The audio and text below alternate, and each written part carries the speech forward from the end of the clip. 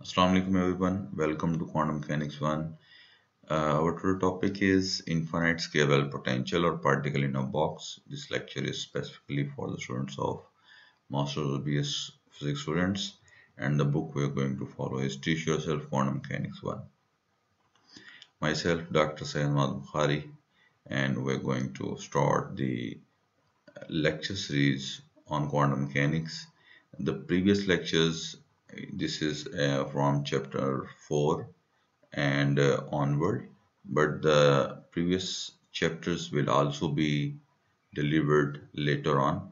But in order to continue the classes, online classes for our university, Department of Physics, GC University, Faisalabad, Laya campus, we are starting it from this topic and onward, and later on we will also upload the previous chapters also.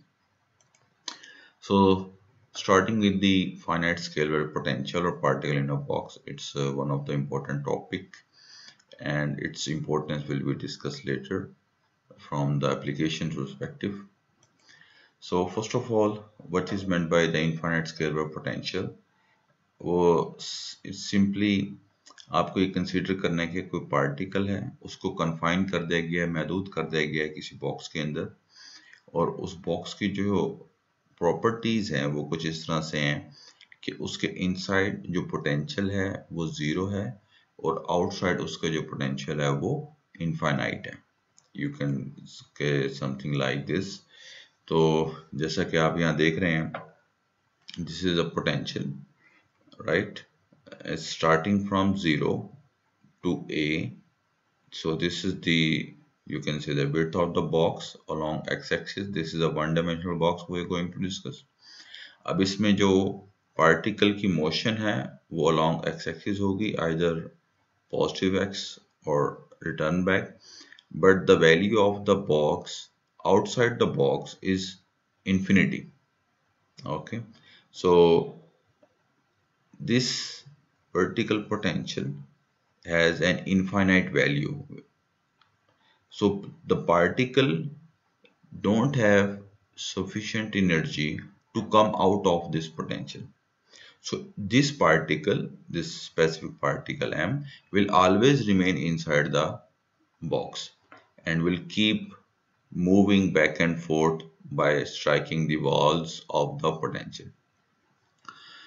So this situation can be mathematically be described as that we have a potential Vx which is equal to plus infinity for x less than 0 as well as plus infinity for x greater than a. जैसा कि आप यहाँ देख रहे हैं कि 0 से less इस रीजन में और a से ग्रेटर यानी कि इस रीजन में इसकी जो वैल्यू होगी पोटेंशियल की वो इनफाइनाइट होगी, और पोटेंशियल की वैल्यू 0 होगी for x greater than 0 and less than a. So this is our mathematical description of the particle in a box. अब हम पार्टिकल के बिहेवियर को स्टडी करते हैं. अब उसमें सबसे पहले हम क्लासिकली डिस्क्राइब करेंगे इसको.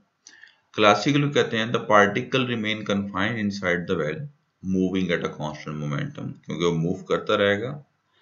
उसका momentum p is equal to plus minus 2me, plus minus for the rightward और leftward directions of motions की वजह से, back and forth as a result of repeated reflection from the walls of the well.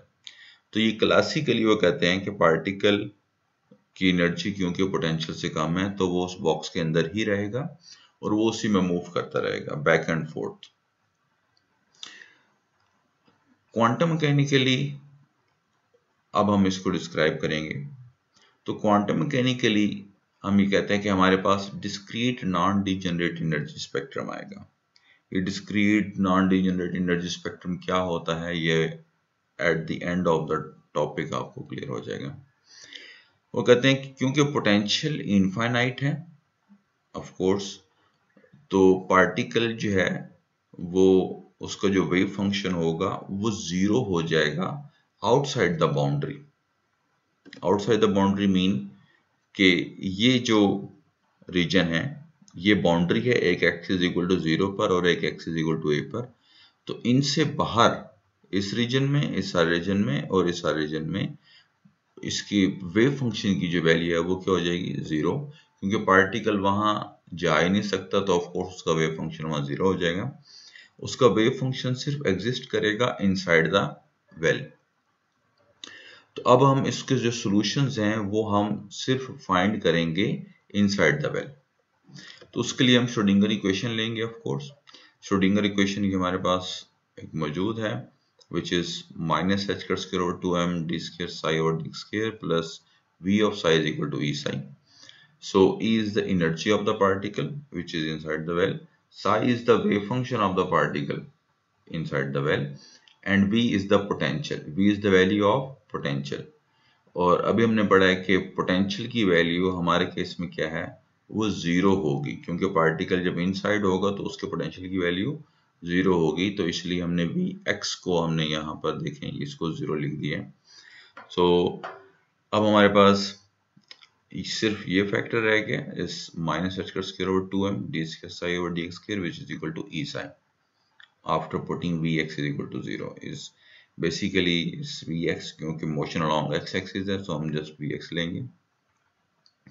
उसके बाद d square psi over d square plus 2me over h square psi is equal to 0, ये हमने इसको rearrange किया, right, इसको दूसरी तरफ ले आए हैं, इसको 2m से पूरी इक्वेशन को मल्टीप्लाई किया है, h स्क्वायर से पूरी इक्वेशन को डिवाइड किया है and then multiplied with minus and we get this equation. And the next step is ये जो फैक्टर है 2me over h स्क्वायर, इस पूरे फैक्टर को उन्होंने k स्क्वायर के इक्वल पुट किया। So this is k square which is equal to 2me over h square. तो इस फैक्टर को आपने याद रखना है, इसको हम नेक्स्ट उसमें यूज करेंगे। So this is our final Schrodinger equation for a particle in a box with potential 0. Okay, so for every equation we must have a plane wave solution.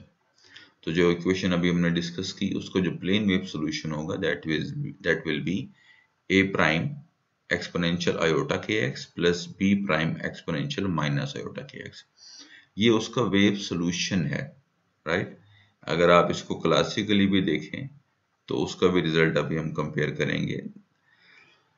सो अब हमारे पास ये exponential e to the power iota के x किसको show कर रहा है, ये show कर रहा है कि पार्टिकल जो है वो मूव कर रहा है towards the right, particle move कर रहा है टुवर्ड्स द राइट।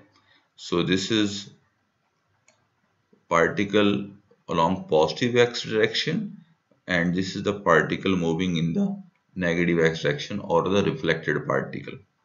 तो अब हम इस exponential factor को यूज करके this is e to the power iota theta which is equal to cos theta plus iota sin theta and rearranging we get this, इसको expand कर लेंगे exponential iota के x को इस फार्मूले से, तो आप इसको सिंपली सॉल्व कर सकते हैं।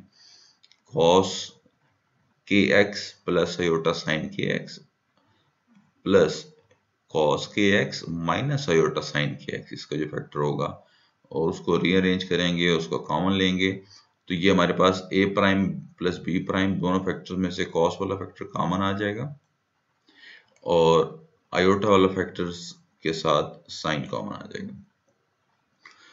अब सिंप्लिसिटी के लिए हम a prime plus B prime, क्योंकि ये है तो कोफिशिएंट्स ही, तो हम इनको एक सिंपल कोफिशिएंट a में रिप्रेजेंट कर देंगे और iota a prime minus iota b prime इसको हम सिंपली b कोफिशिएंट से एक्सप्रेस कर सकते हैं।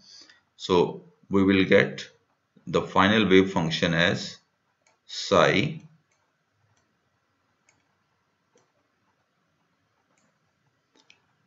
psi of x a cos kx plus b sin kx।